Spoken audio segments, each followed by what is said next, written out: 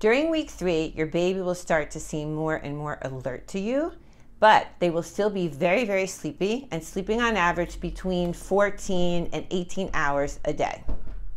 This sleepiness makes it really difficult to feed your baby and not end up feeding every hour, because you'll start to feed your baby and you'll notice that they will nod off, and it makes finishing a feeding really difficult, which means that within 45 minutes or an hour, your baby can be back wanting to nurse again or bottle feed, so you basically end up feeding all day long.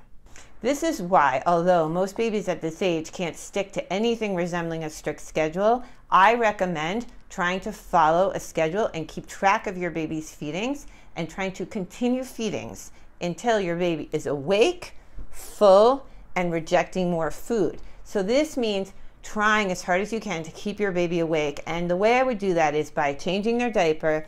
changing their outfit, and gently squeezing fingers and toes. This is one of the things that made the most difference to me, even with such a young baby. Approaching things in this way often means that you finish a feed and you have a nice break of at least an hour and a half before you have to start the next feed.